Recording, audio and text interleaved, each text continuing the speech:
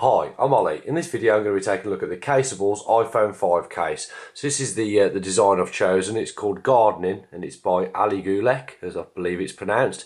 On the website you can actually create your own case, upload it and they'll print it on the case itself, or you can choose one of the many designs they've got from artists around the world.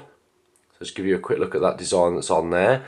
As you can see, it's got a nice glossy finish. I have used this case for a few days and there's no scratches at all on it, so it really does hold the print on well, which is always good. One thing that actually separates this case from a lot that are available on the market is it's made from recyclable materials. So it's actually made from recycled bottles, so it is a green case as well, so you're helping your carbon footprint. There is actually some images on the website of how they actually handmade them. So I'll just pop it on the phone, give you an idea of protection it offers. So it's a snap-on case. You've got a very slight rim that runs around the front of the case there. Obviously it's not a case that's going to offer a massive amount of protection, but it does cover the impact point of the phone, which is always good. You've got full access there to the speakers, microphone, lightning and the headphones.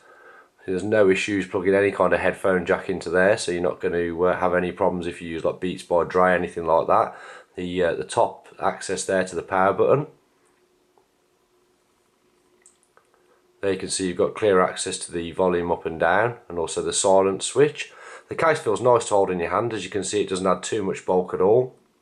Can't really notice any extra weight at all. So the special features of this case is it is recyclable, so none of the actual plastic used in here is not from any recycled source. Also, you can upload your own design, which actually wraps around the sides as well, or you can choose a funky design they've got on their site. Apparently this is one of the better selling ones. The colours are really vibrant on there. Hopefully the camera picks that up.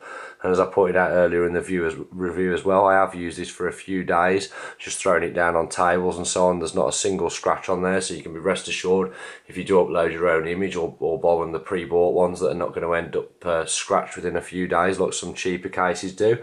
I'll pop a link below if you're interested in checking out their website. If this video has helped, if you could like it on YouTube, it'd be much appreciated.